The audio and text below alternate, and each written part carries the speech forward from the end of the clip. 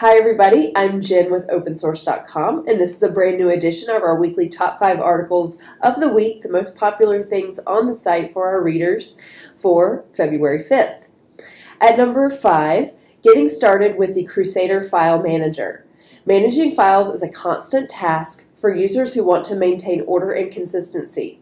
David Both explains how to get started with Krusader.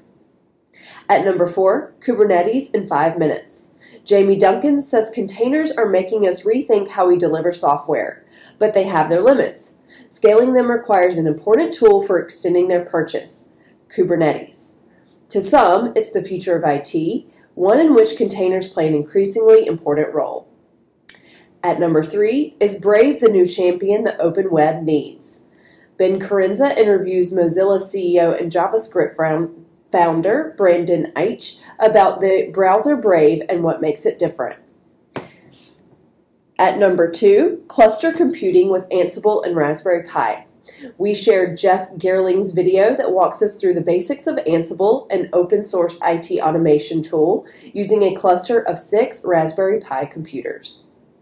And finally, at number 1, GPIO 0 and Raspberry Pi programming starter projects. One of the most exciting starter activities to do with a Raspberry Pi is something you can't do on your regular PC or laptop, such as flash an LED or control a motor. In this month's Raspberry Pi column, Ben Nuttall shows you how to get started. And we have an honorable mention this week.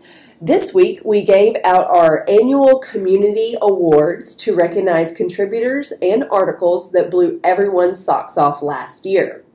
Our community voted to select the 4 winners of our People's Choice Award, the 4 winners of our Reader's Choice Award, and the 3 winners of our Best Interview Award. Our community moderators also chose 2 very passionate open source folks to win the Moderator's Choice Award. And finally, the Opensource.com team selected 10 emerging contributors to be recognized. Check them out and their great articles on the site. That's it for the top 5. Thanks for joining me, and I'll see you next time.